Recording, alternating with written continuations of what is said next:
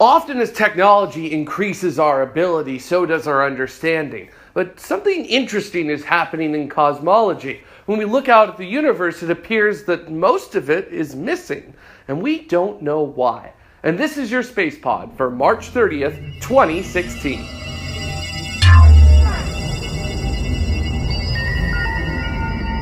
It's a weird problem, not actually knowing where the majority of the stuff in your universe is.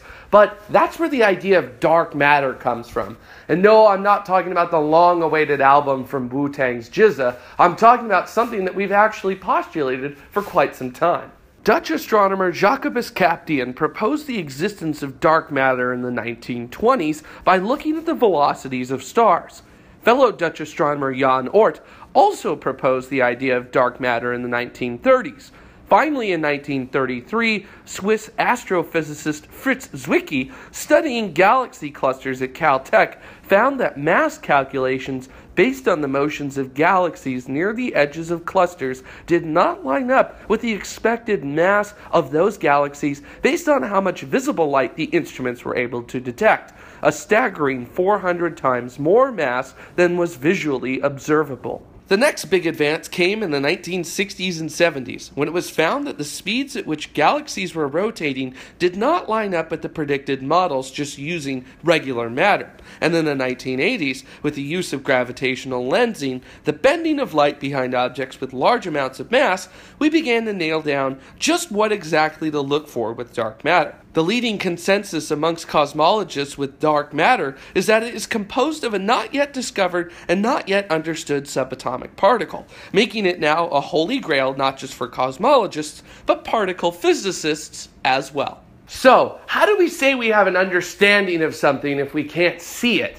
We know that dark matter doesn't emit or absorb electromagnetic radiation, or what most people would call light. But there are things that it does and it influences that we can see its effects of. When we look at the velocities that galaxies rotate at, we'd expect them to obey the laws of physics. That means that the further you are from the center of the galaxy, the slower your velocity should be. This chart using actual data shows what we would predict using physics as was understood with line A. But what we actually observe is line B, that the further out you move from the center of the galaxy, the velocity of objects remains relatively the same. Dark matter supplies the missing mass, which is what allows this weird anomaly to occur. Galaxy clusters are particularly important, especially using gravitational lensing like we mentioned earlier. We can actually figure out the amount of mass that is present because dark matter actually has a measurable effect gravitationally. And in using that, we can even begin to measure out the distribution of dark matter as well.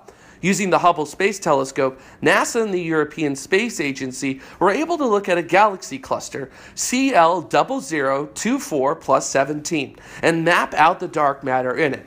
In this image of the cluster, the dark matter is represented by the blue. Regular matter is considered baryonic. That means that it's made out of protons and neutrons. Dark matter, as we currently understand it, is non-baryonic, and honestly, we have no idea what it's made out of. But there are some experiments that are hunting to potentially find what it is. Most detectors are underground to isolate them from baryonic radiation sources that could be misinterpreted as a signal.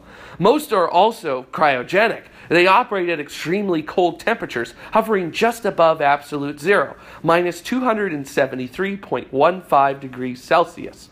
Noble liquids like xenon and argon are used as well. These detectors look for a flash, indicating that a potential particle of dark matter has interacted. So far, there's been no definitive results, but the experiments still continue. There is some interest in seeing if the influence of dark matter could be detected in the form of gravitational waves. But with the existence of gravitational waves only a recent confirmation, we'll have to wait and see just what exactly they can be useful for. But as it currently stands in the universe, when it comes to mass energy, ordinary matter like you, I, and everything we can see, that only accounts for 4.9% of everything.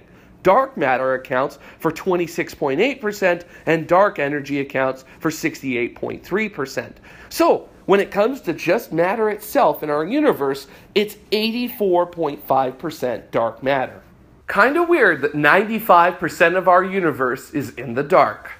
Thanks for watching this Space Pod. I'm Jared Head. What do you think about dark matter? Well, let me know down in the comments below. And of course, don't forget to subscribe to us across our various social media accounts. And a big shout out to all of our patrons on Patreon. We are so happy that you contribute to our space pods and help bring them to the entire world so that we can put science in everyone's brains a little bit at a time.